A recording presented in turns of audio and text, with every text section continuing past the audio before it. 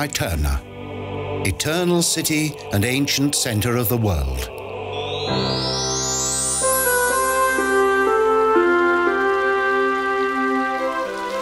The Piazza Navona is situated in one of the Italian capital's most beautiful squares, in a city that has always been a dream destination for travelers from all over the world.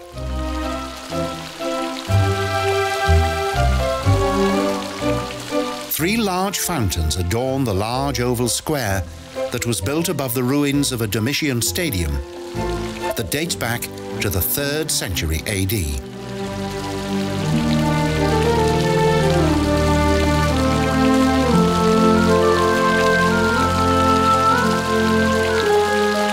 This is the Baroque era of Rome that contains several of the city's most famous monuments and buildings. Even its impressive fountains have been well preserved.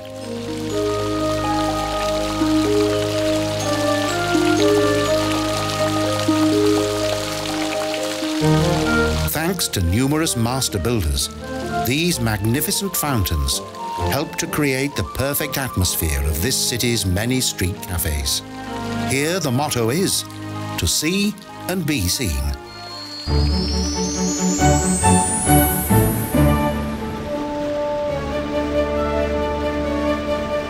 The Romans had a special regard for fountains, the most famous of which is the Fountain of Trevi. It was designed by Nicolo Salvi for the façade of the Palazzo Poli.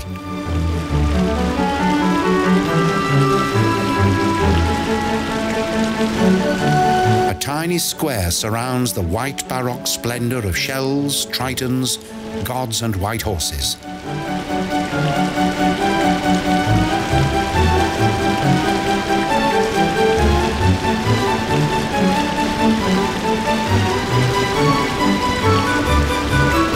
And Fellini's film La Dolce Vita contained an age-old message that those who throw a coin over their shoulder into the fountain will one day return to this splendid city.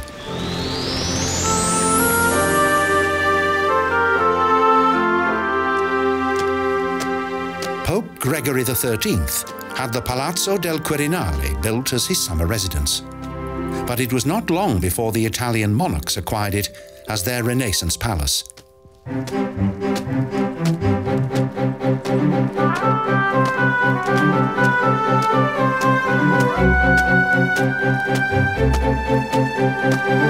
Today, it is the residence of Italy's president.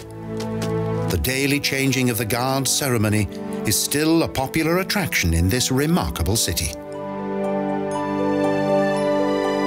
La Dolce Vita in the Eternal City, where the past unites with the present, colossal, elegant, and excitingly beautiful.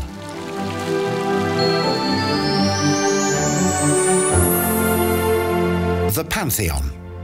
This fine circular temple boasts the world's largest cantilever dome.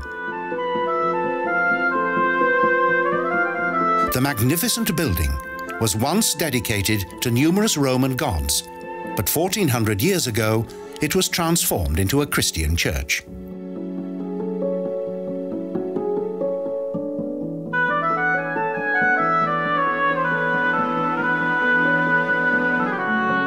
Several Italian kings are buried within this spectacular building. A gentle beam of light enters the circular opening of the huge dome.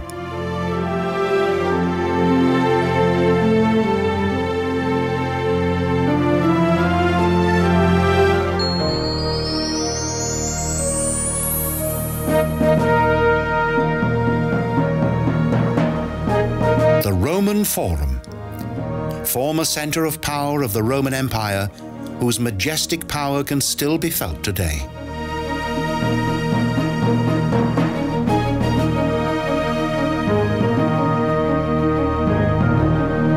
For many centuries, this, once the heart of ancient Rome, was neglected. Fortunately, today each of Rome's historic monuments are protected.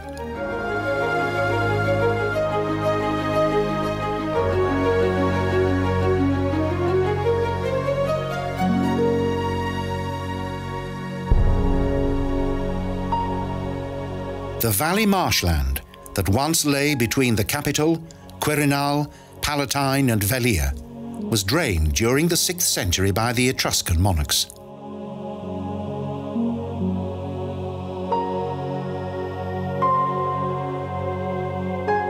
In subsequent centuries, temples, basilicas, triumphal arches, memorial columns and further buildings were built on the Forum, and also stages for orators, and even memorials for the dead.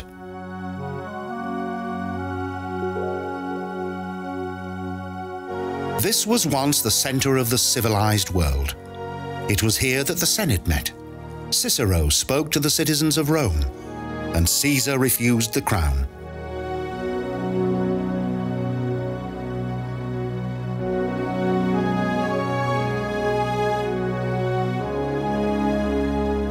During the time of the Roman emperors, the emperor forums were built, and the Roman Forum was the center of the city.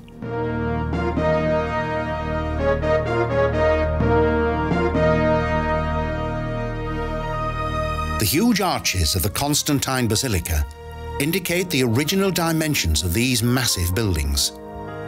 This was the center of politics, law, and trading in ancient Rome.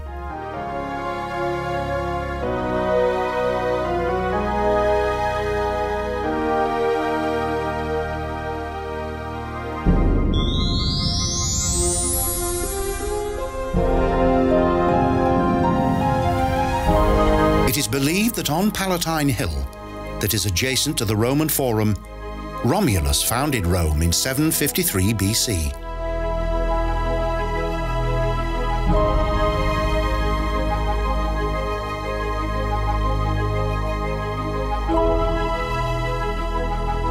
The Roman emperors resided here for 400 years. The large area of ruins of the once splendid buildings extends over the entire hill.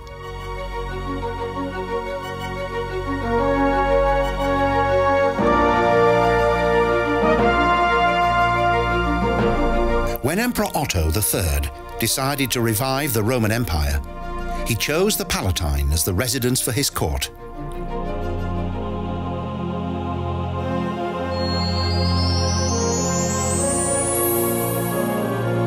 In antiquity, each of the imperial forums were public places. Victorious generals were honored here, and basilicas and columns were constructed in their name.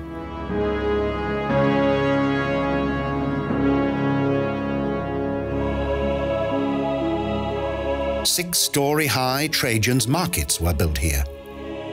They represented the power and prestige of those who built them.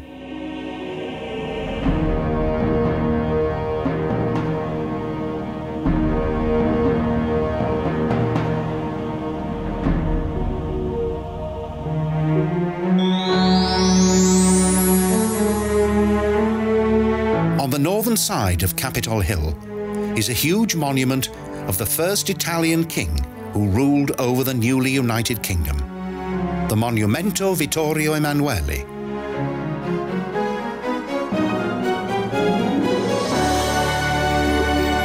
The 8th Hill of Rome was Italy's largest and most costly national monument of the 19th century. The view over the Piazza Venezia is breathtaking.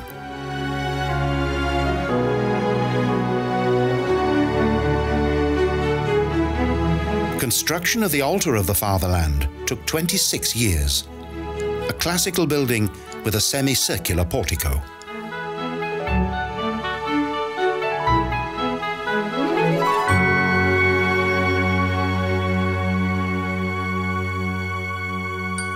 The 135-meter wide façade, with its central statue of the king on horseback, is particularly striking.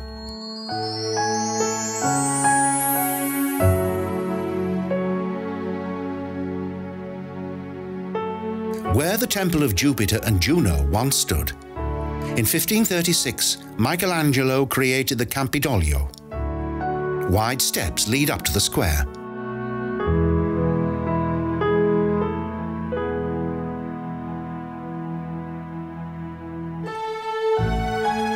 In antiquity, this hill, the smallest of the 7 hills of Rome, was the center of Rome's administration and is now the residence of the city's mayor.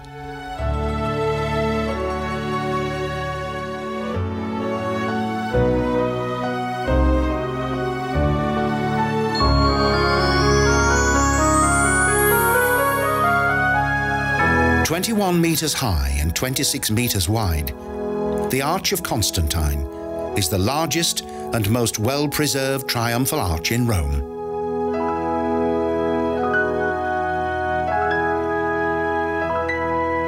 To commemorate the victory of Emperor Constantine against Maxentius, this memorial was built next to the Colosseum. Stone reliefs depict various battle scenes.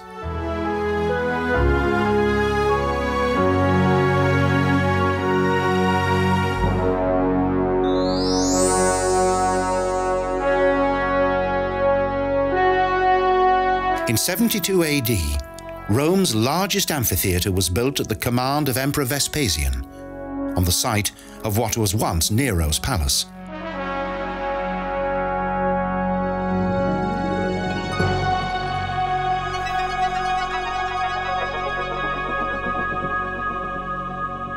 His son Titus supervised the completion of the monumental building and held an inauguration ceremony that lasted for 100 days. Bread and games were promised to the people.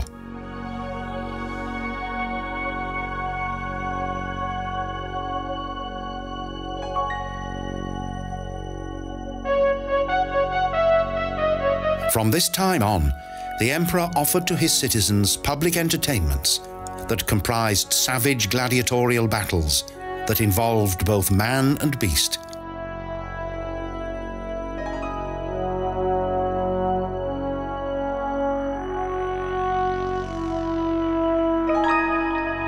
An ingenious design solved the problem of crowd control, and a system of divided corridors and seats separated the common people from the elite.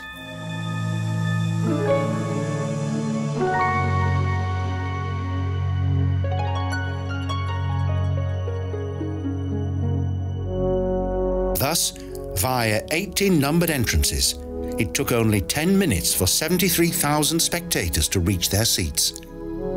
A masterpiece of planning.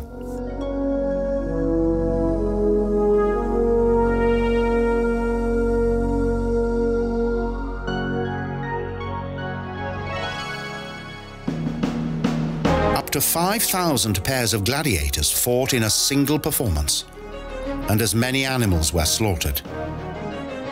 Mythological and historical battles with costumed warriors were also reenacted in the arena.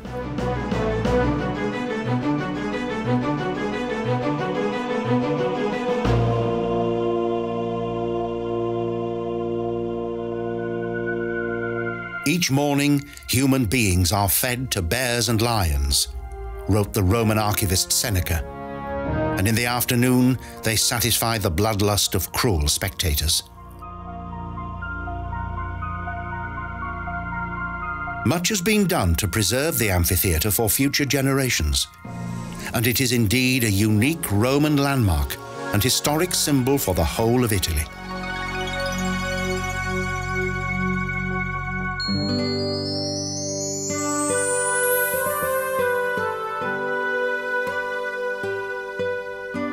In 200 AD, the Roman Emperor Hadrian had this villa and its large garden built as his country seat in Tivoli, east of Rome.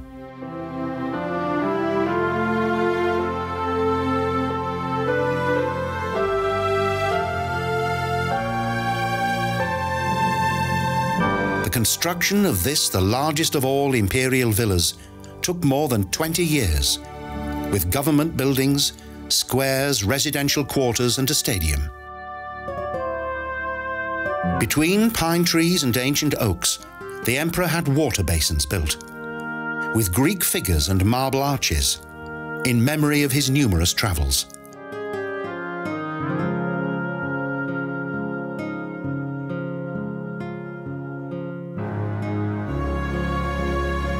This area of 120 hectares contains a large variety of temple complexes, some of which still remain partly covered.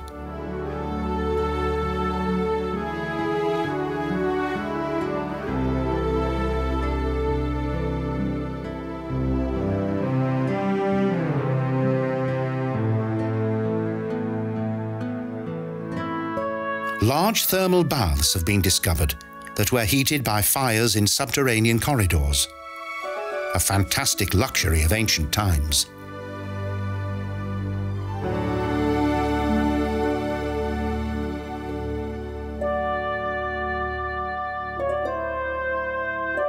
The emperor came to this small romantic island in the Teatro Marittimo to enjoy painting and meditation. Perhaps this explains more about the great emperor than the mighty buildings of his time.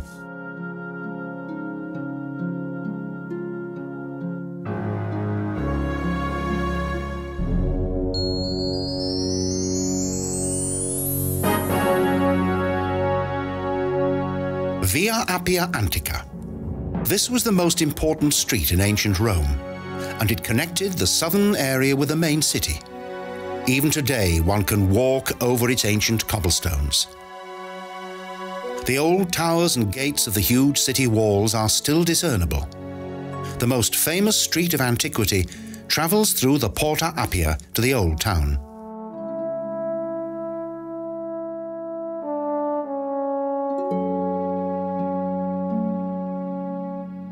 It was here that Rome's elite had their luxurious villas and family graves.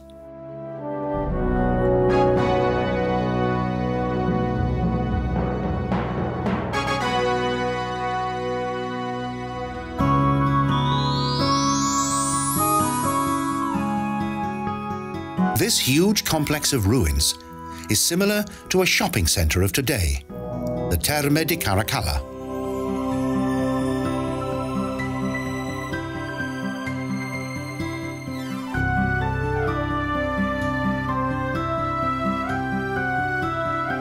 Here, numerous baths, saunas, fitness centres, boutiques, hairdressing and beauty salons once served more than 1,500 Romans.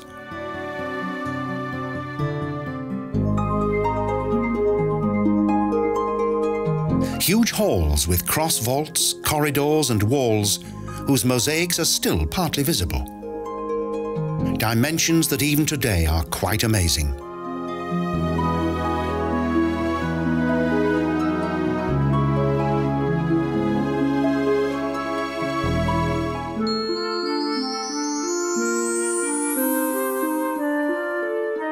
In the Middle Ages, this area was densely inhabited. During the 19th century, it was a fashionable district. Today, Trastevere is the cultural quarter of Rome's upper classes. In the centre of this district of tangled alleys and small squares, there are shops and craft centres full of traditional flair.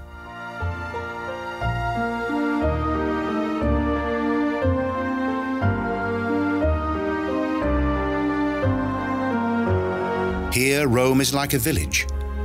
With all its bars, restaurants and tourists, this district has a special, intimate atmosphere.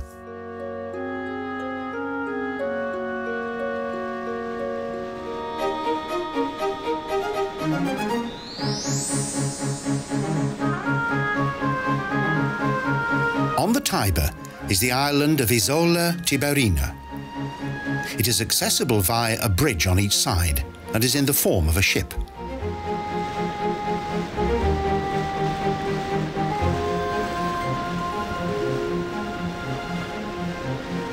With its impressive bell tower, the San Bartolomeo Church can be seen from far and wide.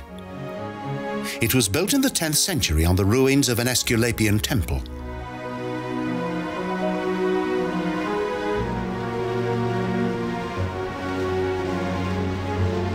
In the Middle Ages, it was used to isolate those with the plague. Today, it is a hospital for Rome's wealthy. How times change.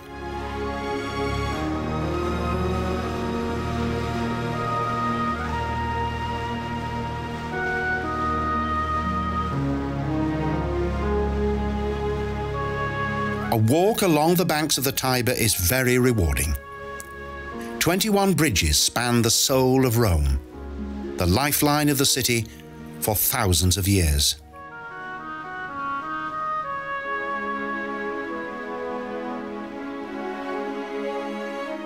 Beneath the bridges along the riverbank, there's a relaxing atmosphere. Fishermen and joggers enjoy the tranquility, and strollers take in the magnificent views.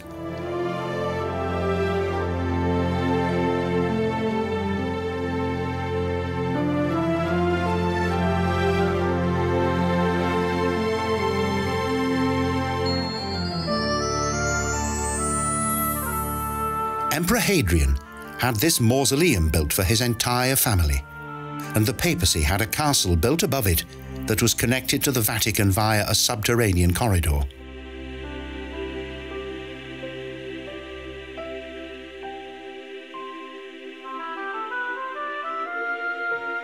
The world's most beautiful bridge leads from the historic centre into the castle.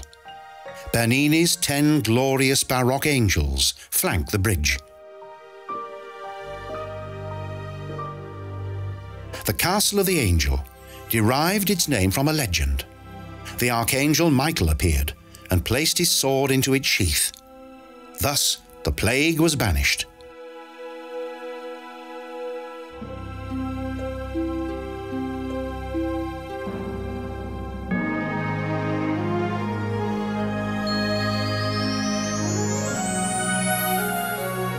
Next, the most beautiful square in the world, the 17th century St. Peter's Square in the centre of the Vatican, an autonomous church-state in the heart of Rome.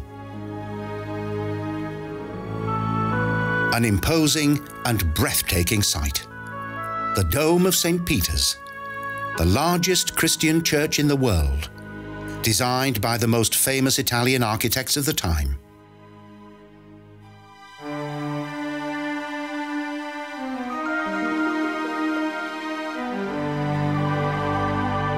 The faithful travel here from all corners of the globe. This meeting point of Christianity is an independent state, with its own currency, newspaper, station, and various embassies.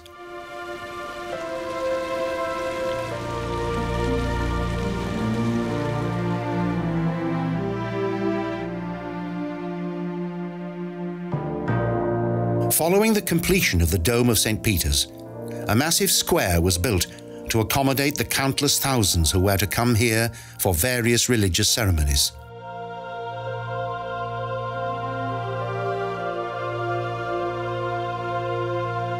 St. Peter's was built on the site of a basilica that dated back to 326 BC and above the grave of the Apostle Peter.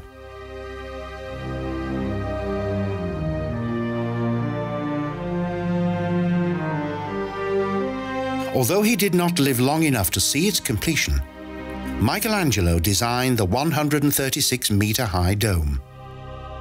It is supported by 4 columns and is decorated with mosaics.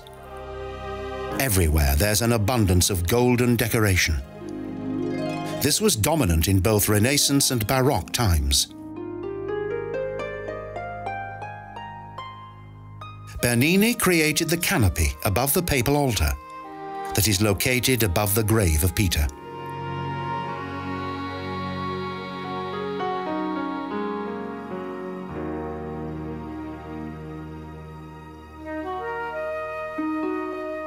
Its construction took more than 100 years, and in 1626 it was finally consecrated. It is the world's largest Christian church and can accommodate 60,000.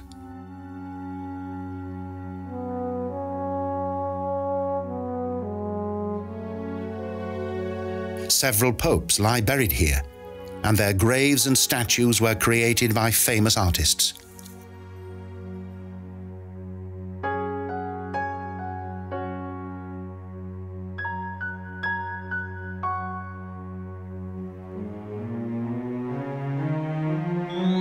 The Dome of St. Peter's is like a gallery that rises high above the Eternal City.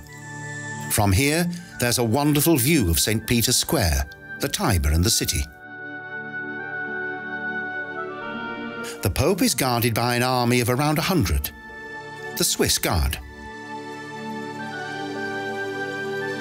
The allure of this city lies in its combination of chaos and joie de vivre, elegance and creativity. Rome is a complete work of art. Roma, che bella!